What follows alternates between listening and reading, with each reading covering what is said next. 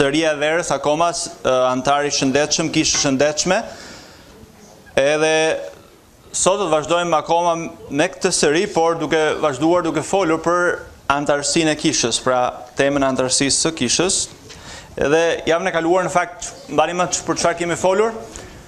Javën e kaluar kemi folur kryesisht për natyrën e anëtarësisë, pra çfarë është në vetvete anëtarësia dhe donim të flisnim edhe për përgjegjësitë që kishim ne ose kemi ne si anëtarë të kishës, por nuk e përfunduam, kështu që sot do të përfundojmë pra cilët janë përgjegjësitë e anëtarësisë së kishës dhe do të shikojmë në fund fare do të shikojmë bekimin ose mund të themi dhe lavdinë e anëtarësisë, pra mund të shikosh gjithë këto gjëra, okay, duket sikur s'ka ndonjë gjë përveç përgjegjësive, detyrave, gjithë këto gjëra, por ku qëndron vërtet lavdia ose bukuria e anëtarësisë. Edhe shpresoj që nga java e kaluar, nuk e di a keni kapur dot, ajo çfarë ne përpiqemi të trajtojmë ose çfarë ka në themel kjo seri është që ne nuk mund të kemi përkushtim ndaj Zotit pa qenë vërtet të përkushtuar ndaj kishës. Nëse ne e duam Zotin, atëherë duhet ta duam edhe kishën e tij për të cilën ai dha jetën e tij, ai e deshi dhe dha jetën e tij për kishën e tij, apo jo? Është vërtet pa kuptim që të themi që e duam Zotin, por se duam trupin e tij, që është kisha, për të cilën ai dha jetën. Pra është pa kuptim të thuash që jam i përkushtuar ndaj Zotit, por nuk jam i përkushtuar ndaj kishës. Pra janë dy gjëra që nuk shkojnë bashkë, edhe ne mbani në mend që folëm për atë tullën, që një tull nuk ka kuptim pra ajo nuk është ndërtesë, apo ajo është krijuar për të qenë ndërtesë. Ashtu dhe një besimtar është thirrur, shpëtuar nga Zoti për të qenë pjesë e kishës dhe për të shërbyer në kishë, apo jo. Këtë javë, në fakt duhet t'ju tregoj diçka interesante. Këtë javë më shkroi një letër një besimtare nga një kishë tjetër, nga një qytet tjetër, për të më pyetur diçka që po ndodhte në jetën e saj dhe në kishën e saj. Në fakt është herë e dytë që ajo po më drejtohet me një pyetje të ngjashme, edhe shikoni çfarë ajo shkruan. Në fakt është mjaft zbuluese në fakt për gjendjen nganjëherë të kishës. Edhe shikoni çfarë shkruan. Thotë, kam qenë në prill të këtij viti që nuk shkoj në kishë. Dhe jo se nuk dua, por zura një punë e cila ka si kusht që nuk ka pushim të dielën ose dielave. Jam lutur Zotit me zemër të më largoj nga kjo rrethan dhe jam lutur të gjej hir dhe të më jap mundësi të shkoj, pra të shkoj në kishë. Mirë po habitem, thot nga ana tjetër, dhe jam plotësisht e dërmuar frymërisht kur kujtoj antarët e kishës që nuk interesohen fare si jam. As çfarë bëj, apo eci me Zotin apo jo. As në telefon nuk më marrin, apo as nuk vinë të më takojnë tek puna. Jam unë që i marr vazhdimisht dhe i pyes si janë. Madje thot, vazhdoni këtu bëhet çik më interesante, thot, madje as vet pastori më ka çuditur, thot, pra as vet pastori nuk ka marrë dhe kjo më ka çuditur, thot, dhe jam shumë e prekur. Sa herë që thot, vazhdoni çik më tutje, bëhet akoma më interesante, thot, sa herë që merrja gruan e pastorit tani në telefon, më përgjigjej çuditshëm dhe më pas kuptova që nuk ruante numrat në telefon dhe kur e pyeta me takt se pse nuk e ka regjistruar numrin tim, përgjigjja e saj ishte nuk e mbaj telefonin me lek, pra nuk kam fare lek në telefon dhe nuk marr dot njëri dhe ja thot, ka një anë të mirë kjo gjë sepse nuk e shikoj në ekran se kush më merr, kështu që nuk i përgjigjem. Pra nuk regjistron asnjë numër, nuk i përgjigjem askujt.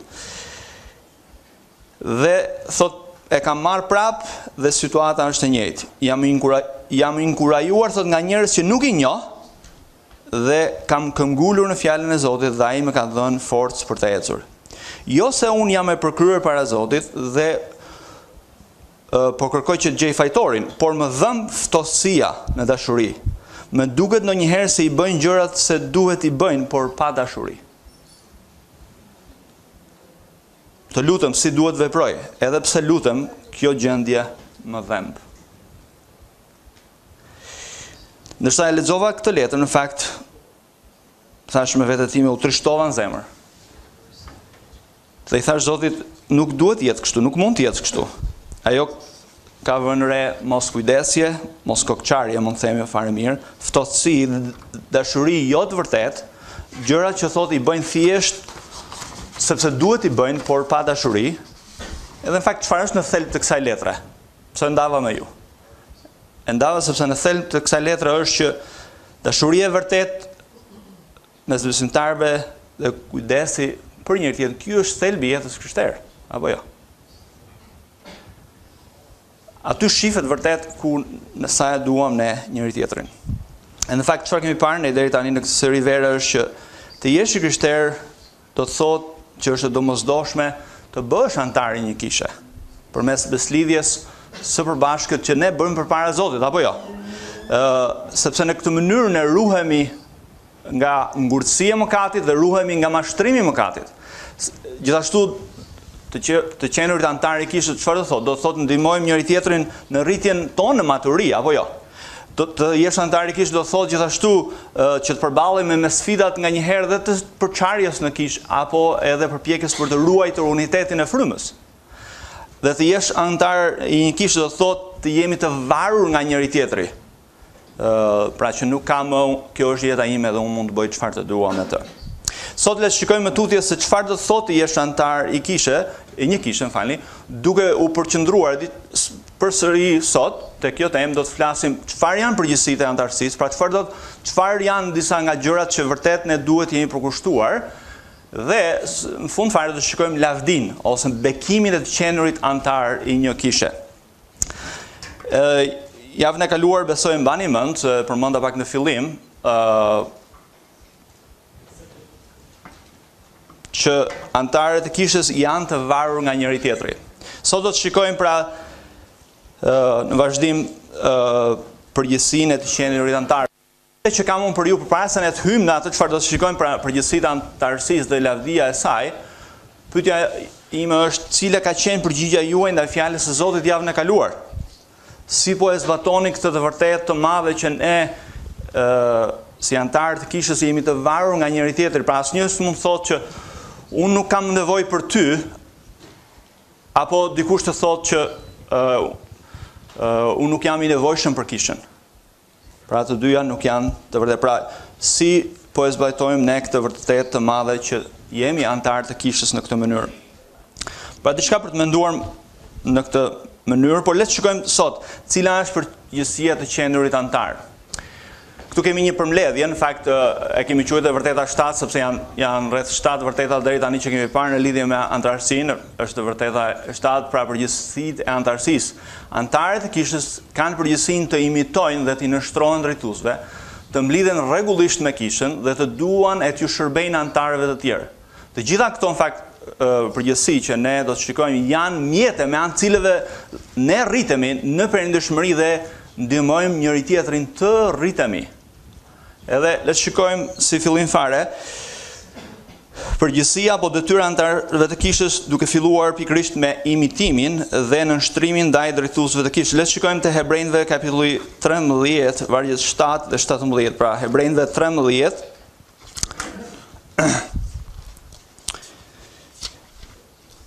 unë fakt po lexoj me një dhjatë të re, nuk është njësoj me tuajin, nuk po gjej Biblën time që përdor zakonisht kështu që po përdor këtë ndërkohë. Kështu që mësoni pak edhe unë po shikoj në fakt si është ky versioni ndryshe nga versioni që kemi. Dikush më tha që ky version ka shumë probleme, akoma unë si kam hasur, po disa i kanë hasur. Por megjithatë më thoni nëse keni hasur gjithashtu probleme të tjera. Pra Hebrejve kapitulli 13, vargu 7 dhe 17. Le të shikojmë së bashku çfarë na thot në lidhje me detyrën që kanë antarët ndaj drejtuesve të kishës. Pra vini re ndryshimi në tekstin tuaj, kujtoni krerët tuaj që ju shpallën fjalën e Perëndisë. Shikoni si e jetuan jetën dhe ndiqni shembullin e besimit të tyre. Pra vini re që thot ndiqni shembullin e besimit të tyre dhe lexoni tani vargun 17.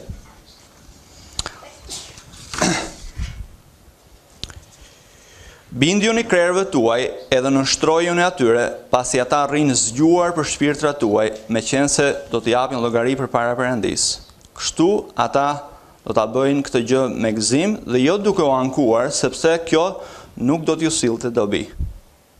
Pra vini re, dy gjëra që shikojmë neve tek Hebrejnëve 13, 7 dhe 17. Pra kujtoni thot drejtuesit tuaj dhe imitoni shembullin e tyre, dhe së dyti thot binduni dhe nënshtrojeni drejtuesve të kishës, sepse ata rrinë zgjuar për shpirtrat tuaj dhe do t'japin llogari për juve dhe le ta bëjnë këtë gjë thot me gëzim dhe jo me psheretima. Lutja në fakt dhe shpresa ime, ndërsa ne po shikojmë së bashku këtë pikë, është që ne si kishë në fakt do vazhdojmë të ndërtojmë një marrëdhënie vërtet të afërt me njëri tjetrin. Por jo vetëm me njëri tjetrin, por edhe ne si drejtues të kishës, edhe me ju. Dhe lutja ime është që ne si drejtues duam që ne vetë jemi shembull besimi për juve që ju vërtet mund ta imitoni. Shembull të besimit, dashurisë dhe shenjtërisë. Edhe dua një gjë vëllezër mota që tu afirmoj përpara jush, dua të afirmoj vërtet dashurinë dhe besnikërinë tonë si drejtues të kishës ndaj secilit për jush që ju jeni këtu, edhe ata që s'janë këtu. Vëllezër, edhe mota ne ju duam me të vërtetë. Dhe shpeshherë rrim zgjuar natë ditë për duke lutur për ju, duke menduar çfarë janë gjërat që ne mund të ndihmojmë juve për të rritur si kishë së bashku dhe për ta përdorur Zoti. Edhe dua që vërtet ne të shikojmë gjithmonë më shumë një marrëdhënie më të afërt, edhe që Zoti vërtet të na rrisë së bashku në këtë drejtim. Edhe dua që të shikojmë vërtet atë bekimin e qenurit në drejtimin e drejtuesve, pra në nënshtrimit ndaj tyre dhe bindjes ndaj tyre, sepse edhe një herë ne do japim llogari për ju përpara Zotit. A nuk është një diçka e lehtë. Edhe shpesh herë di që në përgjithësi autoriteti në përgjithësi në botë, apo edhe në vendin tonë, në fakt shifet si diçka alergjike. Domethënë, shifet sikur është problematik, në kuptimin që ka pasur vazhdimisht dhe do të ketë gjithmonë abuzim me autoritetin. Gjithmonë mund të përdoret autoriteti në mënyrë të gabuar, por kjo nuk justifikon askënd për të nështruar drejtuesve dhe për të ecur sipas asaj që i drejtojnë ata. Por në fakt sot nuk do të shpenzoj shumë kohë në lidhje me këtë, sepse javën tjetër, në fakt do të kemi një nga folësit e konferencës që do të jetë gjatë kësaj jave, që do të flas më shumë në fakt nga Hebrejnëve kapitulli 13, vargjet 15 deri 19. Në fakt javën tjetër do të shikojmë që një antar i shëndetshëm është ai që vërtet u nënshtrohet drejtuesve të kishës dhe mësimit të kishës, dhe ta shikojmë herën tjetër. Tani le të shkojmë, pra kemi parë që përgjithësi kryesore e anëtarësisë është që çfarë? Të imitojnë shembullin e kujt? E pleqjve të kishës, drejtuesve të saj, të nënshtrohen dhe të binden atyre, autoritetet që Zoti u ka dhënë atyre për të mirën e kishës, për të mirën tuaj. Dhe le shikojmë tani nga Hebrejnëve kapitulli 10, vargjet 24 dhe 25, le të kthehemi pak mbrapsh. Le shikojmë tani përgjithësinë ndaj anëtarëve të tjerë sipas këtyre vargjeve, pra vargjet 24 dhe 25, vargjet kapitulli 10, falni. Dhe në fakt aty shikojmë tre gjëra kryesore. Te vargjet 24, 25, kapitulli 10 të Hebrejnëve. Le të kujdesemi, thot, për njëri tjetrin, apo jo? Si të kujdesemi për njëri tjetrin? Duke e nxitur për dashuri dhe për vepra të mira. Pra, e përgjithshmja cila është? Që ne si antarë të kishës, unë fakt gjithmonë për drejtojmë antarëve të kishës, përgjithësia jonë si antarë të kishës është kujdesemi për njëri tjetrin, apo jo? Vëllezër e motra, edhe një herë duhet ta bëj të qartë, nuk është vetëm detyra ime apo detyra e Benit apo Astridit që të kujdesemi për kishën. Është detyra e secilit prej jush të kujdesen e secilin prej antarëve të kishës. Edhe thot shumë qartë. Edhe pasazhi nuk është drejtuar drejtuesve, është drejtuar kishës. Pra le të kujdesemi për njëri tjetrin, duke e nxitur për dashuri dhe për vepra të mira. Pra është përgjegjësia juaj përpara Zotit për të kujdesur për njëri tjetrin. Pra si ajo motra që thot në këtë letër që kishte disa muaj që s'kishte ardhur në kishë, pa askush nuk donte ta dinte, është në kishë apo s'është, çfarë ka ndodhur, pse s'ka ardhur. Vëllezër, nuk duhet jetë kështu dhe nuk mund të jetë kështu. Nëse kemi dashurinë e Krishtit, kjo duhet të shpaloset duke kujdesur për një duke nuk na kushton shumë të marrim njëri tjetrin në telefon. Sot për shembull nuk ka ardhur dikush në kishë, supozojmë. Okej, pse s'ka ardhur? Ka ndodhur diçka? Po ndodh diçka në jetën e tij apo të saj, pse të mos kujdesemi për njëri tjetrin? Është përgjegjësia e secilit prej nesh. Pra nuk jemi në vëllezër modë, duhet të rregjojmë, nuk jemi në teatr, pra nuk jemi në teatr që shikojmë një film, edhe mbaron filmi edhe secili shkon punën e vet në shtëpinë e vet. Apo jo? Në fakt, mënyra se si ne kemi sallën të ngjanë si teatr, por nuk është teatr, nuk është film. Domethënë është thjesht një mënyrë caktuar, mund ta kthejmë në një formë tjetër. Prandaj ju tërheqëm mendjen që është përgjegjësia juaj sot për shembull. Familja Shuli për arsye të caktuar s'është sot këtu. Familja Gogu s'është këtu për arsye të caktuar. Familja Florian Blerila nuk është sot këtu, pse s'është? Dikush tjetër nuk është. Ne përpiqemi që t'i marrim telefon drejtues, por është përgjegjësia gjithashtu e juaja. Ne flasim hapur pa letra, apo jo? Apo tjerë, pse që nuk janë sot këtu. Motra ime Afrodita Cesula, pse s'është këtu? Apo Edvin Rucaj, pse s'është këtu? Apo Andrea Froku që ka kohë që s'vjen në kishë. A lutemi vërtet për të? Elona Froku që ka kohë gjatë që s'vjen në kishë, pse s'është këtu? Është anëtare e kishës hirit, apo jo? Pra është përgjegjësia e secilit prej nesh të kujdesemi për njëri tjetrin, për të nxitur, për të ecur me Zotin, apo jo? E të tjera që mund të përmend. Edhe shikoni vargu 24, përsëri, vargu 24 thot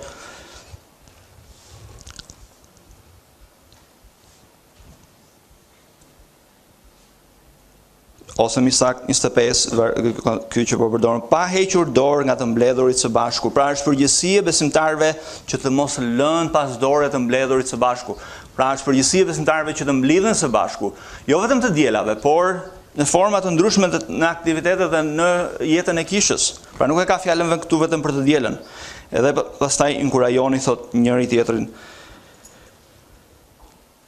Shikoni vargu 25 përsëri, le ta nxisim njëri tjetrin dhe më shumë tani që shihni që po afron dita e Zotit, pra nxisni, inkurajoni njëri tjetrin. Edhe vëllezër motra, përsëri ju thras juve, si mund ta bëjmë këtë? Mendoni se çfarë duhet fillojmë të bëjmë ndryshe, çfarë duhet rritemi, çfarë duhet përmirësohemi. Pra kjo është fjala e Zotit që ju drejtohet juve. Më drejtohet edhe mua, por i drejtohet edhe juve, apo jo? Është përgjegjësia juaj që është përgjegjësia ime që të kujdesemi për njëri tjetrin në këtë mënyrë. Edhe kur duhet kuptojmë këtë gjë, një gjë që duhet të tërheqë mendjen. Kur ne vim të dielave dhe mblidhemi së bashku, ne mund të mendojmë që mblidhemi vetëm për veten tonë. Unë shkoj në kishë sepse aty më pëlqen kjo, ajo më radh. Jo vëllezër motra. Vargu thotë që shko për të tjerët, për të nxitur të tjerët, për të inkurajuar të tjerët, për qenë përgjegjës për të tjerët. Edhe si mund ta duam njëri tjetrin? Si të kujdesemi për njëri tjetrin? Edhe Zoti na thret neve të mendojmë ndryshe. Gjëja më natyrshme, e cila është gjëja më kollajshme ose gjëja krejtësisht standarde, operuarit dhe vepruarit për ne është të mendojmë për vete, apo jo? Mendosh për vete është gjëja më kollajshme dhe më normale. Është në fakt mishërore, mishit. Por të mendosh për të tjerët, të duash të tjerët, në fakt është fruti i frymës. Cili është fruti i frymës së shenjtë? Dashuria thotë e para, apo jo? Nëse e mbajmë mend si duhet.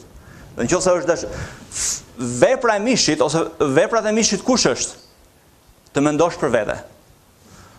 Fruti të mendosh për vete është krejtësisht njerëzore, është krejtësisht normale, është krejtësisht, pra nuk na duhet fare. Të mendosh për vete është një lloj sikur të lidhish kputucët. Asnjëherë s'harrojmë lidh kputucët, apo ja shpresoj njëri nga ne ka harruar. Por e njëjta gjë të mendosh për si standarde, po të mendosh për tjerët është hyjnore, është mbi natyrshme, kërkon frymën e shenjtë, kërkon të nënshtrohesh, të ecish me frymë, është frut i frymës, nuk është frut njerëzor. Prandaj le të ecim në frymë dhe jo në mish. Tani le shkojmë tek Romakëve kapitulli 12, vargjet 3 deri në 18 për të parë përgjegjësi të tjera ndaj njëri tjetrit. Pra çfarë kemi parë? Kemi parë përgjegjësinë e anëtarësisë ndaj drejtuesve të kishës, edhe ndaj njëri tjetrit. Le të shikojmë diçka më shumë tek Romakëve, do të ecim pak më shpejt. Romakëve kapitulli 12, vargjet 3 deri në 18. Ju lutem bani shënim ndërkohë që ju dëgjoni. Para Romakëve, le të lexojmë fakt vargjet edhe unë do t'i them një nga një këto ndërkohë që lexojmë vargjet cilët janë përgjegjësitë që kemi ne ndaj njëri tjetrit sipas Romakëve kapitulli 12 vargjet 3 deri në 18. Le të fillojmë me vargun 3.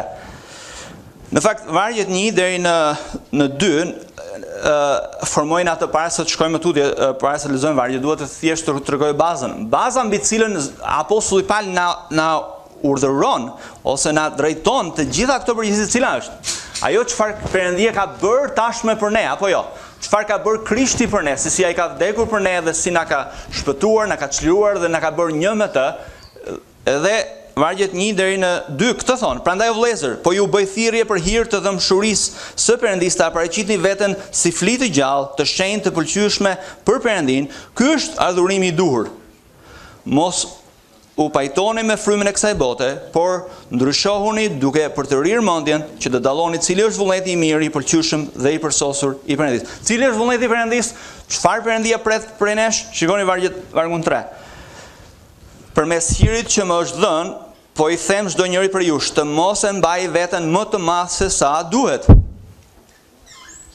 por të mendoj ashtu siç duhet, secili sipas masës së besimit që ka dhënë Perëndia. Vargu 3 çfarë thot?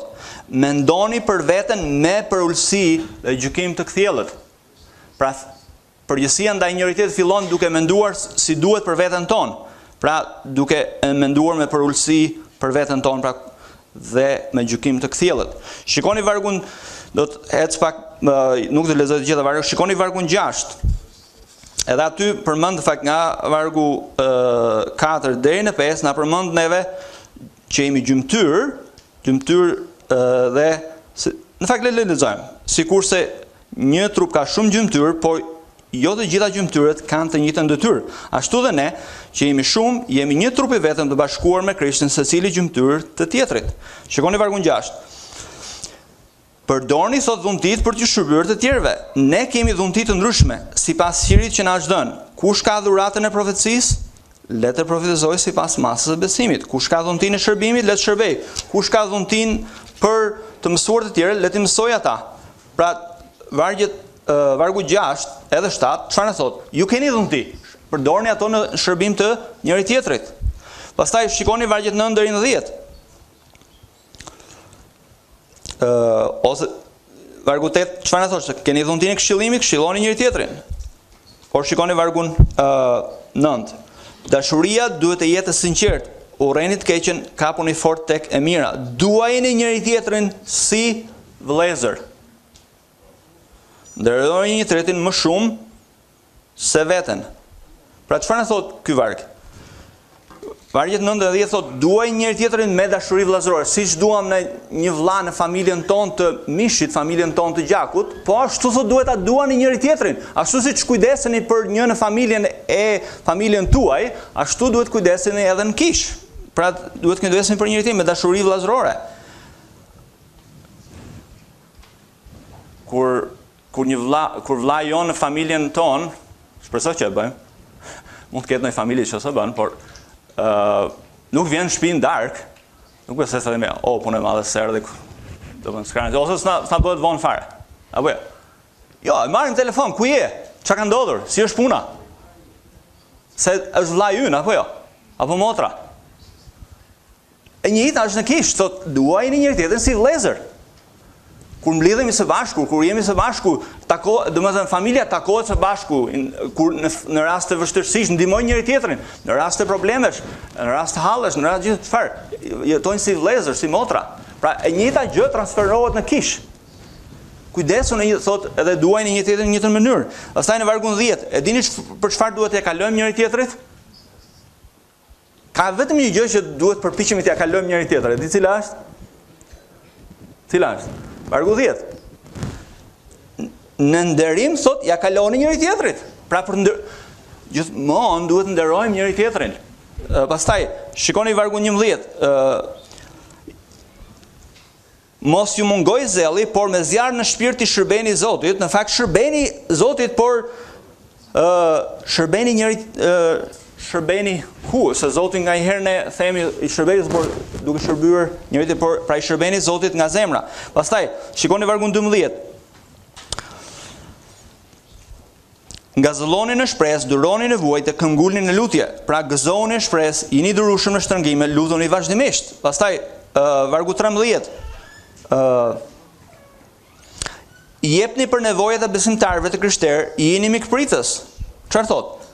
Kontribon në nevojat e tjerëve, trego bujarinë tënde me të tjerët. Pastaj lexo vargun 15. Gëzohu me ata që gëzojnë dhe vajto me ata që vajtojnë. Lexoni vargun 16 e 18. Jetoni në harmoni me të tjerët. Po ecim pak. Pastaj vargu 16, para 17-s. Mos u tregon me ndjemadh, por shoqërohu me më të përulurit. Nëse është e mundur, pra ai sa varet për jush, jetoni, në fakt lexoj vargun 18, vargu 16. Jeni në një mendje me njëri tjetrin, mos jeni në mendje mdhenj, por përfillni të përulurit.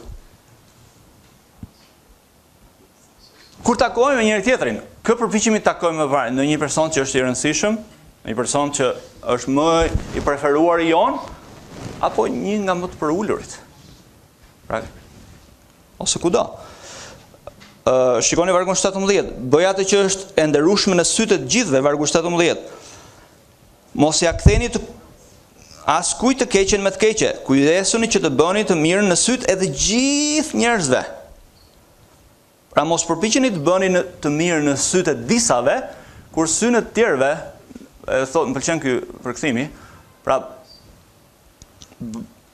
bëj të mirën përpara sytë të gjithëve. Pastaj shikoni vargun 18, që e lexova tashmë, jetoni në paqe me të gjithë. Pra një besimtar duhet të jetë në paqe me çdo njeri, në paqe jo vetëm njëri, por çdo njeri, për aq sa varet nga ne, duhet të bëjmë gjithçka që të jetojmë me paqe me një tjetrin. Në fakt, ju mund të lexoni vetë në kohën tuaj, edhe këto janë një listë përgjithsisht ndaj njëri tjetrit. Edhe çfarë ju kurajoj unë, çfarë ju ndesun ju. Merrni vetëm një. Merrni vetëm një nga këto përgjithësi, lutuni përgjatë javëve. Punoni në këtë drejtim, si ju mund të rriteni në këtë drejtim. Pra si mund të jetoni në një mënyrë ndryshe, pra sipas këtyre vargje, si mund të përmirësohemi, si mund të rritemi, pra merrni vetëm një. Edhe përpiqu ta praktikosh atë duke filluar që sot. Por ndërkohë që ne bëjmë gjithë këtë, mbani mend, gjithmonë duhet të mbajmë mend kush jemi ne dhe çfarë ka bërë Perëndia. Mendoni sa shumë na ka dashur neve, sa shumë na do neve dhe jetën e tij për ne. Mendoni pra që për atë besimtar që ju do të kujdeseni, për atë besimtar që ju doni, Jezu Krishti ka dhënë jetën e tij për të. Është kaq i shtrenjtë ai person për Jezu Krishtin, si ka mundësi të mos jetë i shtrenjtë për juve, si ka mundësi të mos jetë i shtrenjtë për neve. Jezusi e deshi aq shumë atë tjetrin, që po bashkë me ju, që Krishti dha jetën e tij për të. Është personi më i shtrenjtë për Krishtin. Nëse ju doni Krishtin, do doni edhe personin që është më i shtrenjtë për Krishtin, që është secili prej nesh. Apo jo? Për secilin prej nesh ne besojmë që Krishti ka dhënë jetën e tij për ne. Secili prej nesh është i shtrenjtë për Krishtin. Edhe secili prej nesh duhet jetë i shtrenjtë për njëri tjetrin, sepse është i shtrenjtë për Jezu Krishtin. Kjo është familja e vërtetë. Kjo është çfarë na thret Zoti ne si anëtarë të kishës. Nëse duam Krishtin, duhet të duam edhe njëri tjetrin. Kujdesemi për njëri tjetrin në mënyrë të sipërme. Mendoni pra për këto çfarë kemi parë sot në lidhje me anëtarësinë e kishës, pra si ne mund të rritemi. Edhe vëllezër motra, një gjë duhet të tërheq vëmendjen.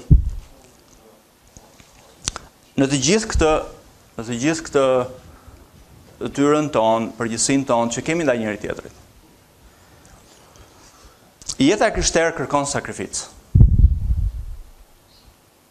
Nga një herë di çfarë më dhëmb, sepse lë një takim studimit të Biblës, edhe ne jemi gatshëm sakrifikojmë çdo gjë tjetër të mundur që është e mundshme në jetën tonë për diçka tjetër që ne duam, por kur vjen puna për diçka që lëm ne si vëllezër, nuk sakrifikojmë asgjë. Po munda do vi. Po s'munda nuk vi. Por jeta krishtere është sakrificë. Vetë jeta e Krishtit na e tregon këtë. Pra, ne nuk mund të jetojmë në një mënyrë të tillë që për ai sa nuk kërkon përkushtim, për ai sa nuk kërkon gjë prej meje, për ai sa nuk kërkon sakrificë për mua, është në rregull. Nuk përbën problem për mua. Por nuk mund të jetë kështu vëllezër dhe motra. Jeta krishtere është sakrificë. Kërkon sakrificë ndaj njëri tjetrit. Ose ne nuk mund të rritemi, ose ne nuk mund të vërtet të duam njëri tjetrin siç duhet. Prandaj ju ftoj në këtë gjë, sepse edhe një herë, problemi shpeshherë nuk qëndron se ne nuk mundemi, por nuk duam. Pra, çfarë kemi parë sot? Deri tani, kemi parë përgjegjësinë e anëtarësisë. Pra, cila është përgjegjësia ndaj drejtuesve, ndaj njëri tjetrit, qoftë nga hebrejtë, qoftë nga romakëve. Le të shikojmë tani lavdinë e anëtarësisë, le të ecim pak më shpejt, shpresoj. E vërteta e dytë që do të shikojmë, fakt që i bie vërteta e 8, është lavdia e anëtarësisë. Anëtarësia e kishës dhe veprimtaria e rregullt e mbledhjes së kishës që ajo përcjell, pra që çfarë përmban, duhet të ofrojë një parashijim të lavdisë së qiellit. Edhe çfarë duhet të them me këtë? Basa është shumë vështirë për ta kapur me mënyrën se e kam ashtu thënë aty, por le ta thjeshtoj. E dini çfarë? Do vi një kohë që ne do të jemi të përkryer në mbretërinë e Perëndis. Do vi një kohë që do jemi me Krishtin, do ta përlëvdojmë atë krejtësisht të shenjtë, krejtësisht të përsosur, pa mëkat, pas një lloj pengese. Do të jemi me Zotin tonë që na deshi dhe dha jetën e tij për ne. Do t'i këndojmë atij përjetësisht, pa ndërpresë, pa asgjë. Edhe gjitha këto më radh. Po e dini çfarë? Përpara se gjella të shërbehet, zakonisht ato që gatuajnë e provojnë apo jo. E provojnë si është ajo gjella kurt, domethënë ka ardhur fundi i gjellës apo jo, apo do ta lojë akoma në zjarr apo jo. E dini çfarë? Jeta jonë si besimtar. Vëllezër motra, ju lutem të dëgjoni pak me vëmendje. Jeta jonë si besimtar, veprimtaria jonë së bashku, gjithçka që bëjmë së bashku, duhet jetë një shije e qiellit. Ne kur vërtet njerëzit të nga jashtë të hyjnë brenda këtu, që nuk janë të Krishtit, vërtet të shijojnë qiellin, jo në mënyrën e plot, siç do të jetë në qiell, por si ajo gjella që e fut lugën në gjell, edhe e provon si është. Edhe vërtet njerëzit mund të hyjnë këtu brenda dhe thonë, po, këta njerëz me të vërtetë duan Zotin, këta njerëz me të vërtetë i këndojnë Zotit, me të vërtetë adhurojnë Zotin, me vërtetë duan njëri tjetrin, me vërtetë i shërbejnë njëri tjetrit, me vërtetë kujdesen për njëri tjetrin. Dhe kjo është parashije si do të jetë në qiell. Do të jetë e mrekullueshme, krejtësisht e papërfitueshme si do të jetë. Por kjo shije e paraqiellit do të jetë te secili prej nesh, në kontributin dhe ato çfarë duhet të bëjmë ndaj njëri tjetrit. Që shijen gjella nuk e bën vetëm me një element. Ka shumë element. Edhe ne si kishë e hirit, ne si besimtar, ne si antarë së bashku mund të japim shijen e si duhet jetë parajsa, si do të jesh me Perëndin. Dhe ky është lavdia e anëtarësisë. Kjo është bukuria, ky është bekimi. Që ne me njëri tjetrin të japim shije njëri tjetrit, kush është Perëndia, sa i mirë është Perëndia, çfarë ka bërë Perëndia, si do të jetë Perëndia, shije njëri tjetrit, por edhe shije atyre që hyjnë këtu për herë të parë, edhe thonë të mrekullohen, po këta njerëz me të vërtetë duan Zotin, këta me të vërtetë e adhurojnë Zotin, këta me të vërtetë njohin Zotin, duhet ta njohë Zotin ashtu siç e njohin ata. Pra kjo është lavdia e anëtarësisë. Edhe si mendoni ju për anëtarësinë e kishë? Ose si mendoni ju të qenurit anëtar një kishe? Shumë krishterë mendojnë anëtarësinë apo detyrat në kishë si barre mërzitshme e bezdisshme. kisha nuk është diçka e gëzueshme. Kur mendojnë për kishën, nuk mendojnë si diçka që u jep kënaqësi. Nuk është diçka që me zi e presin. Nëse i pyet ata, disi thonë, ku ishte sot? Isha në kish. Si ishte? E mërzitshme. Me zi pritat mbaronte koha e këngëve, në mënyrë të veçantë predikimi ishte i mërzitshëm, ai pothuajse thotë të njëjtat gjëra çdo javë. Çdo gjë tjetër ai. Pra kur dëgjohet shpesh fjala anëtarësi, gjithmonë mendohet për takimet gjata, sa gjatë shkoj, apo duhet ndihmosh fëmijët e zdielës, duhet rish ulur çdo të diel pa diel, dëgjosh njërin që flet gjithmonë, apo duhet të futesh do të përfshihesh në aktivitete të tjera të kishës e gjitha më radh. Edhe të gjitha këto më duken si rrite pa kuptim, gjëra që vërtet nuk kanë ndonjë kuptim. Pra nuk ka një shije vërtet e thellësisë shpirtërore, e të njohjes së Zotit, edhe thua çfarë po ndodh këtu. Pra pyetja që kam unë për ju, çfarë janë disa aspekte të anëtarësisë së kishës, janë të mërzitshme dhe të bezdishme? Si motivohemi ne që të shërbejmë me besnikërinë në kishë? Pra duhet të kuptojmë këtë gjë që jeta dhe vëmëtaria jone për bashkët duhet jetë e gëzueshme. Por e gëzueshme është kur e bëjmë ne së bashku të gëzueshme.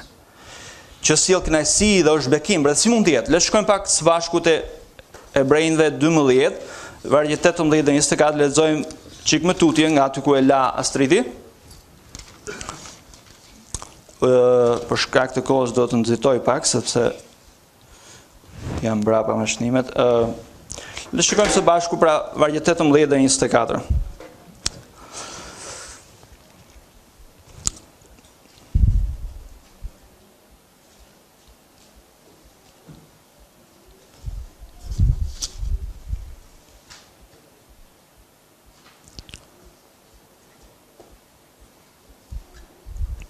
Një sekundë se kështu ndodh kur 12 është, por gjithmonë ndodhin papritura me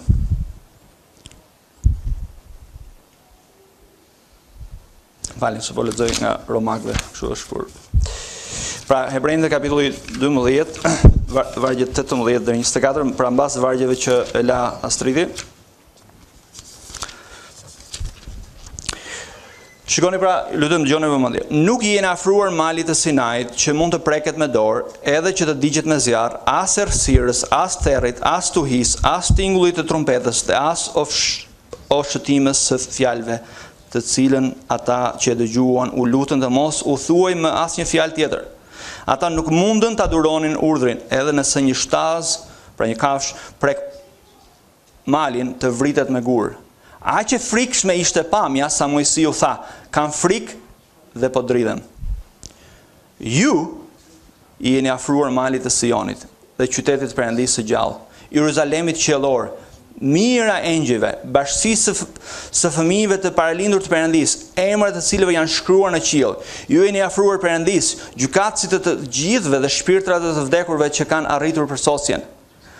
I jeni afruar Jezusit, ndërmjetësis beslidhjes së re dhe gjakut të tij të spërkatjes, që flet më mirë se gjaku i Abelit. Tani, shumë shkurt, vargjet 18 dhe 19 autori përshkruan gjërat të cilëve izraelitët fakt ishin afruar, pra mënyrën se si ata si ansamble në dhjetën e vjetër, në testamentin e vjetër, ju afruan Perëndis dhe çfarë ata pan në fakt. Do të çfarë provuan, ndërkohë që ju afruan Perëndis. Edhe, në fakt, letra e Hebrejve çfarë përmban? Para se, në fakt, doja të shpjegoj më mirë para se të futesh te ky shpjegim në vargjet 18 dhe 19. Letra e Hebrejve në fakt na tregon edhe se si vdekja dhe ringjallja e Jezu Krishtit përmbush dhjetën e vet dhe e anullon beslidhjen e vjetër. Dhe jep fund pra beslidhjes që Perëndia kishte bërë me Izraelin, pra beslidhjen e vjetër. Nga fundi kësaj letre, këtu ku jemi ne, çfarë bën autori, na jep një kontrast pra midis dhjatës së vjetër, beslidhjes së vjetër dhe beslidhjes së re, dhe nxjerr ndryshimet praktike midis tyre. Vargjet 19 dhe 19 thash çfarë bën autori? Thot nuk ju afruat thot një mali të tillë, thot ju. Dhe ka fjalën që ju nuk s'keni përjetuar të njëjtat gjëra që përjetoi Asambleja e Perëndisë Izraelit kur ndodhen në shkretir para Mojsiut. Pra, përshkruan ngjarjet kur Perëndia i dha Izraelit çfarë? I dha ligjin. Edhe vargjet 18 dhe 21 çfarë bëjnë? Krijojnë përshtypjen e terrorit, të frikës, së gjykimit, të trishtimit. Në fakt ishte vërtet trishtuese për Izraelin të afroheshin Perëndisë. Pse? Sepse ato përballeshin me Perëndinë e shenjtë dhe duke përballur me Perëndinë e shenjtë kujtoheshin mëkatet dhe ato e vetmja gjë që ndjenin ishte gjykimi. Dhe thjesht për t'i pasur në mend çfarë mësojnë këto vargje, në fakt vargjet 18 dhe 21. Vargjet 18 dhe 21 na motivojnë neve edhe për të ungjillizuar, edhe për të na informuar neve për ungjillizimin. Pse? Vargjet 18 dhe 21 është tabloja e frikshme e çdo njeriu që nuk e njeh Krishtin. Çdo njeri që nuk e njeh Krishtin në këtë mënyrë është Perëndia për të. Është një tablo e frikshme, domethënë që njerëzit që nuk janë penduar nga mëkati dhe nuk kanë besuar te Jezu Krishti, është vërtet e pamundur t'i afrohen Perëndisë së shenjtë. Nuk mund t'i afrohen asnjë lloj mënyre. Pastaj na tregon neve gjendjen e njerëzve, njerëzit janë nën zemërimin e Perëndisë, edhe duhet të pendohen. Pra duhet të pendohen për mëkatet e tyre dhe besojnë te Krishti. Tani shikoni vargjet 22 dhe 24. Por na tregon që ne nuk jemi afruar në këtë mënyrë Perëndisë, po si jemi afruar? Thot jeni afruar malit Sion dhe qytetit Perëndisë së gjallë, që është Jeruzalemi qiellor. Jeni afruar thot morisë e engjëve. Jeni afruar kuvendit universal dhe kishës së të paralindurve, që janë shkruar në qiell. Jeni afruar Perëndisë thot gjykatësit të gjithëve. Jeni afruar thot shpirtrat e të drejtëve që u bën të përsosur. Dhe jeni afruar thot dhe Jezusit ndërmjetësi të beslidhjes së re dhe gjakut të spërkatjes, që flet më mirë se ai Abelit. Shikoni pra, ne thot jemi afruar Perëndisë së gjallë. Çfarë do thot kjo? Do thot që kemi hyrë në një marrëdhënie personale me Perëndin. Ne e njohim personalisht Perëndin me anë të besimit në Jezu Krishtin. Pra ne nuk jemi të ndarë nga Perëndia siç janë ndarë në fakt izraelitët. Dhe çfarë na bën këtë të mundur? Çfarë e bëri gjithë këtë të mundur? Këtë të mundur e bëri Jezusi, ndërmjetësi i beslidhjes së re dhe gjaku i tij, që flet më shumë ose më mirë se sa i Abelit. Pra gjaku i Jezu Krishtit mbuloi mëkatet tona dhe na mundson neve t'i afrohemi Perëndisë krejt ndryshe. Dhe t'i afrohemi Perëndisë së gjallë. Edhe këtu përshkruan fakt realitetin ku kemi hyrë ne si besimtarë. Jemi afruar qytetit të shenjtë, thot. Jemi afruar mbretërisë së engjëve që festojnë lavdinë e Perëndisë. E thot jemi afruar vetë Perëndisë, gjykatësit të gjithëve, por cilin ne nuk e kemi frikë më. Çdo njeri që nuk e njeh Krishtin duhet ta ketë frikë Perëndin, por ne nuk e kemi frikë Perëndin, apo jo? Sepse ne jemi afruar atij me anë të Krishtit dhe ai na ka falur mëkatet tona dhe na cilëson të drejtë para vetes së tij dhe pranon neve si fëmijët e tij për shkak të Krishtit. Tani, megjithëse ky pasazh përshkruan, duket sikur përshkruan një realitet si individ, përsëri përshkruan një tablo në fakt të një asambleje qiellore. Përshkruan, si thuaç, një mori të tërë besimtarësh që janë mbledhur së bashku në bashkësi të përkryer me Perëndin. Dhe çfarë na tregon ky pasazh?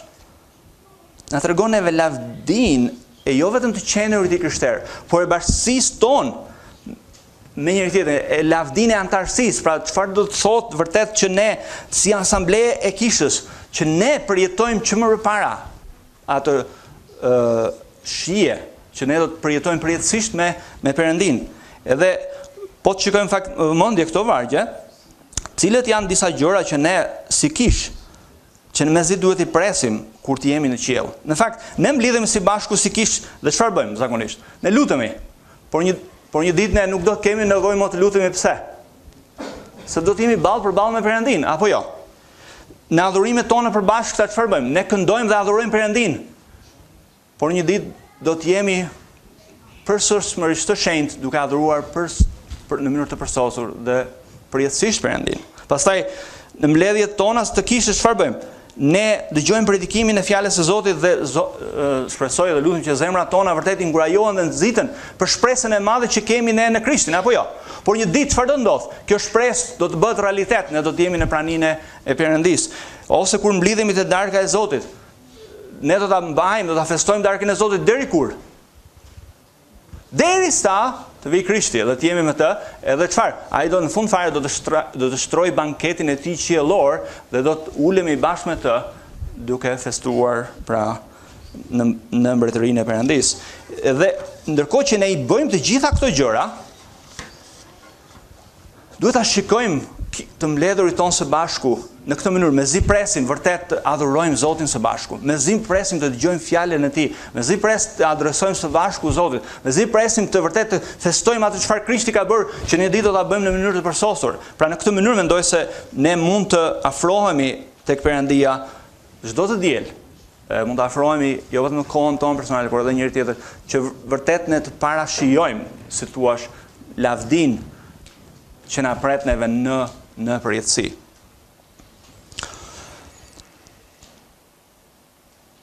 Pyetja që kam unë për secilin prej nesh është cila do të jetë përgjigjja juaj sot ndaj fjalës së Zotit. Si dhe për çfarë ju ka folur fjala e Zotit sot? Pra si ju ka bindur ai me anë të frymës së shenjtë? Për çfarë ne duhet pendohemi? Për çfarë duhet ndryshojmë neve në jetën tonë? Çfarë duhet ndryshojë në marrëdhënien tonë me Zotin? Çfarë duhet ndryshojë në marrëdhënien tonë me fjalën e Tij, në marrëdhënie me kishën, me vrimtarinë e kishës, në marrëdhënie me njëri tjetrin, në marrëdhënie me ndonjë besimtar tjetër, në marrëdhënie me botën.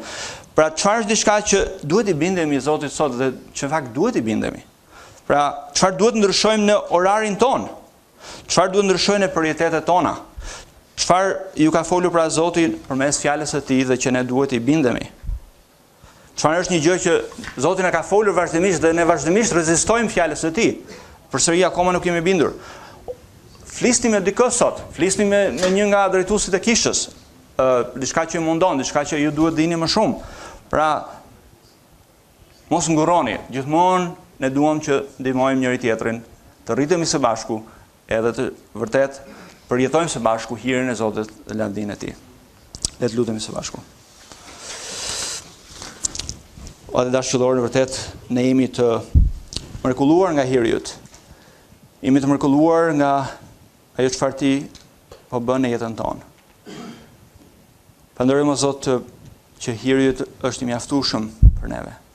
Falenderojmë o Zot që Ti je ai që na ke thirrur neve në Krishtin, falenderoj që na ke vendosur së bashku. Falenderoj Zot që Ti je ai që na mban neve në hirin Tënd, na mban te vetvetja jote, na mban me njëri tjetrin, na mbledh së bashku, na drejton së bashku, gjithçka është për hirin Tënd. O Zot, lutemi që ne do të jemi tamam një kish, do të rritemi si kisha jote. Do të jemi tamam kisha jote. Do të sjellim lavdi emrit Tënd. O Zot, që ne vërtet vazhdimisht përjetojmë hirin Tënd, nësa ecim në bindje ndaj Teje, ndaj fjalës të njëri tjetrit, ndaj fjalës Tënde në gjitha gjërat që për sa i përket njëri tjetrit. O Zot, ndihmo neve të bindemi fjalës Tënde sot, çfarë ne ke mësuar përmes saj. Kjo është fjala jote, o Zot, edhe unë lutem që ne do ta trajtojmë si fjala jote. Na drejto tani edhe gjatë kohës së grupeve, edhe të falenderojmë në emrin e çmuar të Krishtit. Amen.